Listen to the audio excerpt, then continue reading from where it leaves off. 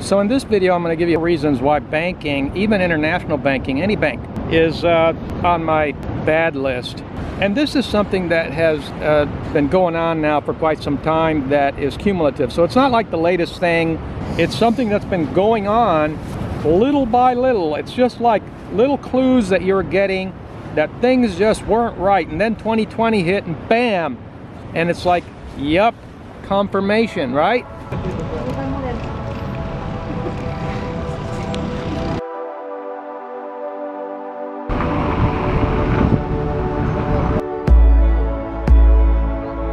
Hey, welcome back to Frank and Angie's Retire Early Lifestyle. Our premise is that our life should be something we don't need to vacate from. Just no need to take a vacation from an already extraordinary life exactly the way you want it. And today I've got a few whoppers for you. We're back at the beach though first. I know some of you missed our beach videos and the weather wasn't cooperating, but today is just a splendid day, the kind of day that makes you want to just think about coming here more often. Weather permitting, of course. Banks are a business just like any other business.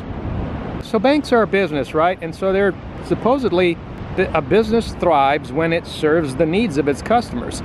Except for bank businesses seem to be a little bit apart from that. They don't seem to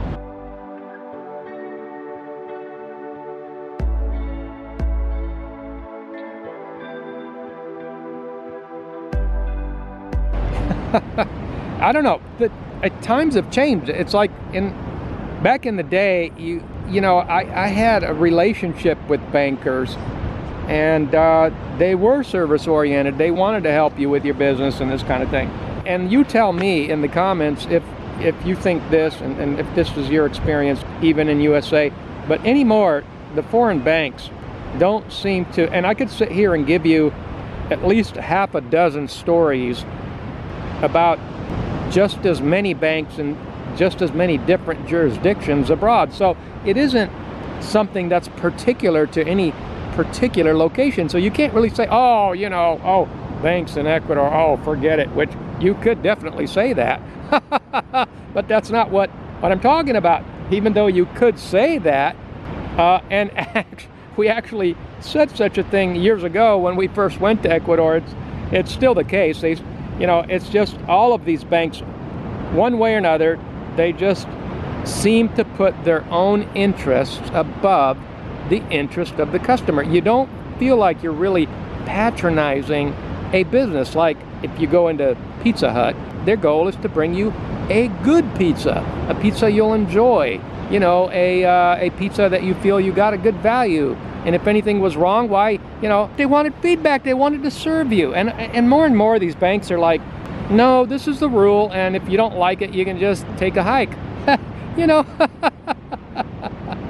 The other reason is I just saw, this morning I was looking at, and I won't tell you the whole story, I don't want to drag it on, but there was a reason why the banks, the narrator in the video was saying that because of crime and because of certain things that were happening with crime, and I'm not sure how much detail I should go into, but the point was that they were advocating using the banks as sort of a policing entity. My point here is that people losing control of making their own decisions, you know, over their own money. And, you know, for one reason or another, whether it's because of, oh, it's a policy, or no, we don't do it that way. You know, I had a bank say to me just a year ago, they were trying to tell me that I had to access my account a certain way.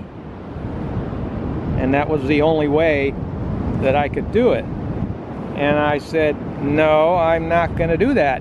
And they said, well, you have to. And I said, no, I don't. You can't lock me out of my own money. And I just was persistent. And I complained, and eventually they dropped it. So banks have taken, over the years, and especially even more so recently, as time comes, we're seeing more and more of this where banks take it upon themselves to become dictators in the way that they remove your ability to make your own decisions over your own money. And it used to be, back in the day, they were just another business and they were there to serve you. But anymore, it seems like they're just making policies, rules, regulations, and this and that, and they end up removing your ability to make your own choices, which is a loss of freedom.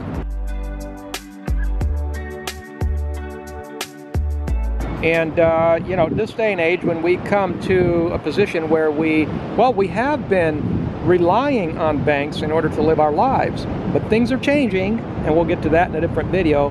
I'm just telling you here that there was 4 different reactions that different people can have. Like when a bank says, no, you can't access your account unless you do it this way, and I'm like, no, I'm not going to do it that way. And they insist, and I insist, and it's a game of wills where I don't back down. And eventually, they back down. So you've got 4 different reactions that people can react to these kinds of things.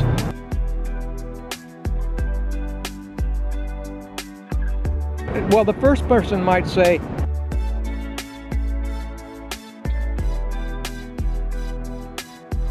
yeah, what's the problem? Just do it, you know, it's for the good of all, or whatever. And the second person might say,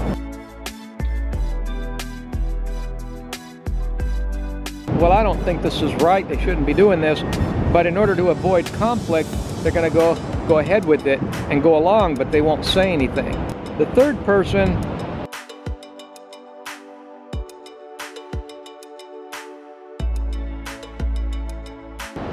will protest the whole time and the whole way. I mean, they will just protest and protest.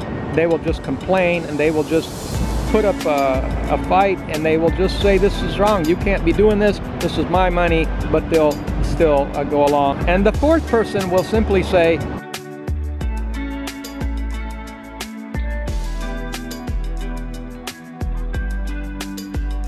look, I'm not going to go along with this, and either the bank's going to back down, or I'm just going to not do business with you anymore. So those are the 4 different reactions we can have to the kind of thing that we're seeing come about around us now.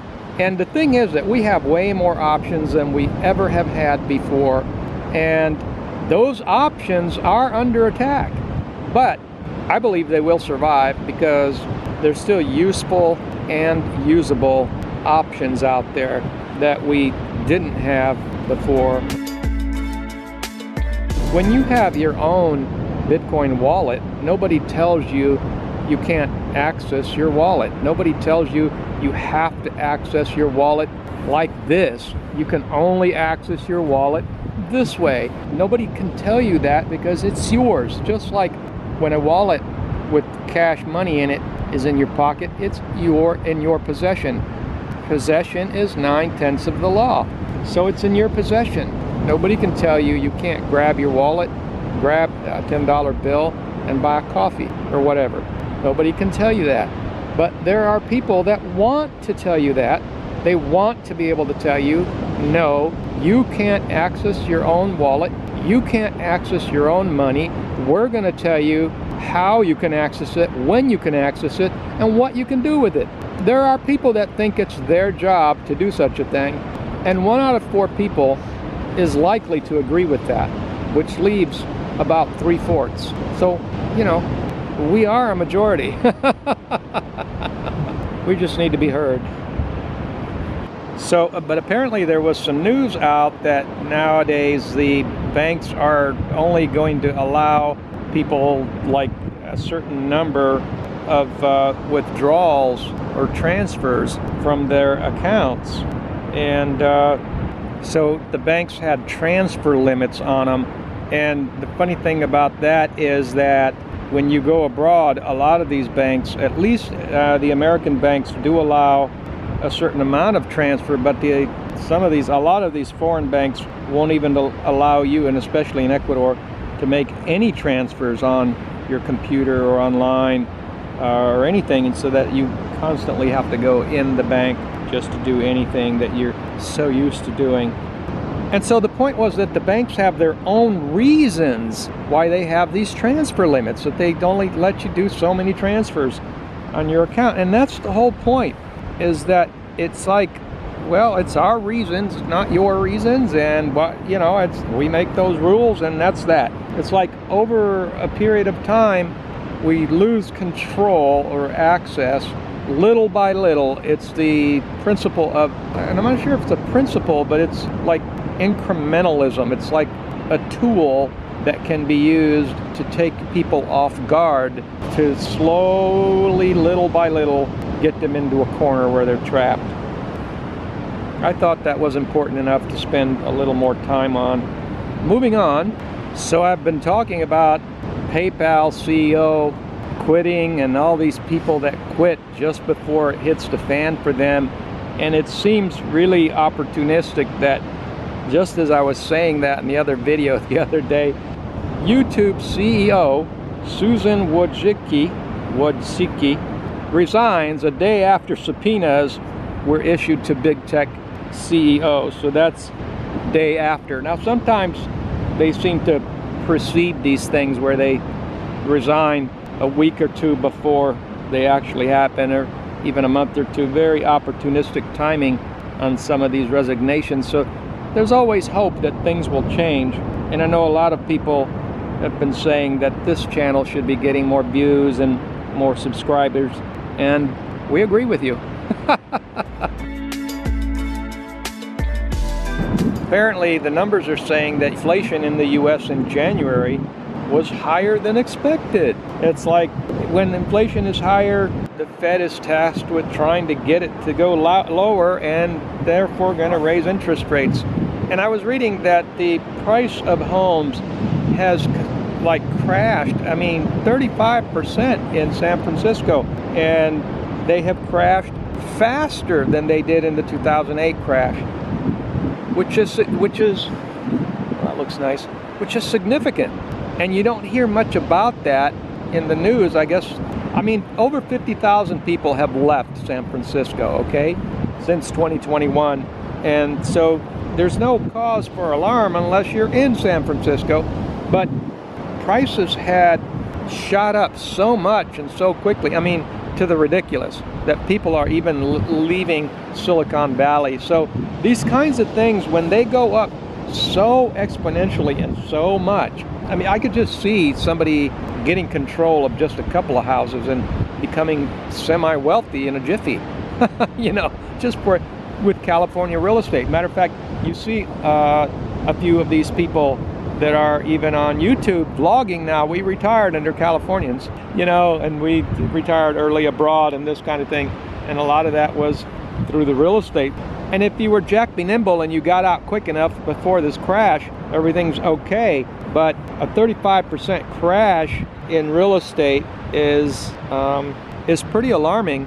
And although things, when I talk to different real estate agents, because I keep track of the real estate industry, because I do real estate investments, a lot of them are telling me that things are still selling quite quickly in a lot of places, and they're still getting a lot of multiple offers.